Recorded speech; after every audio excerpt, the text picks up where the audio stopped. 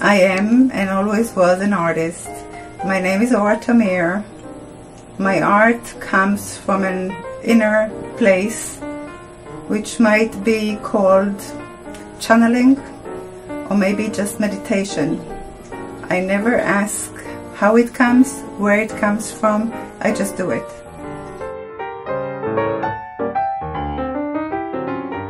I started painting when I was a little girl, really tiny, when I could hold a pencil basically.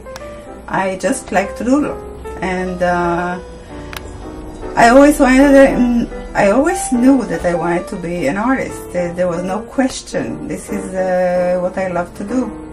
As time went by, of course, my father said, you better get a profession where you can make money, otherwise you'll be, I'll find you in the gutter, like he said.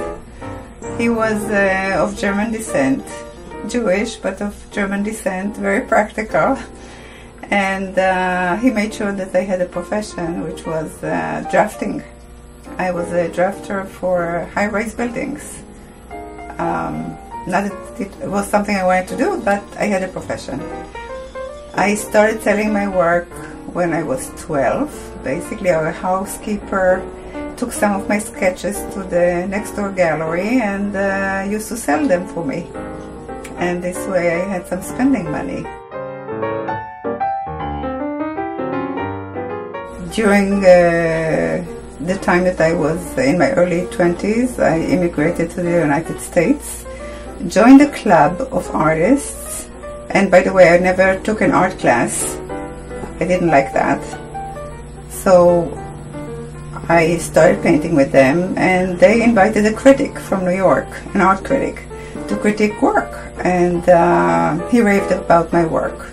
So everybody started to say, hey, you better come with us and do some shows. Since I was very busy with 3 toddlers at a time, I sent my husband to do the art shows, and he would go to an art show and come home empty-handed. And everything started rolling from there. So I was painting. I started actually exhibiting in the United States. Then went back to my native Israel, where we stayed for 10 years. And there, eventually, I opened my own gallery, which was very successful. After 10 years in Israel, came back to this country and had to start all the way from scratch.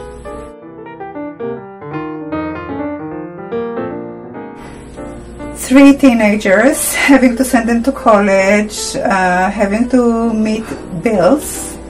So I stopped exhibiting and I went back to my profession, so not to make my father, his prophecy come true. And after everybody graduated from college, I decided to go back and show my work again. But at that time, I realized that I have in this country to have prints and not rely on originals only. And my husband, who is a very good businessman, basically set up the business in a way that it sounded like something that will work as a business model. I was in charge of the art, he was in charge of the business, and it worked. And today I am considered a pretty well-known artist. I have a huge, loyal fan club and enjoy doing what I do best.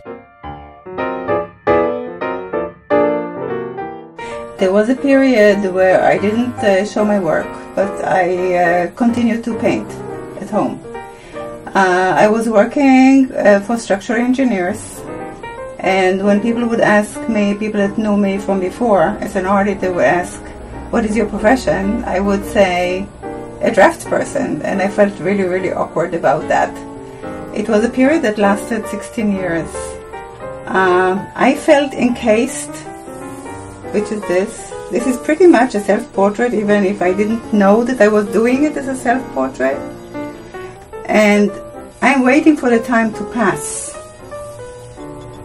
and I can get back to where I want to be. So the clock has no hands, because I don't know when it's going to happen. but I always keep the hope that it will happen one day and I will be able to go back to what I love to do.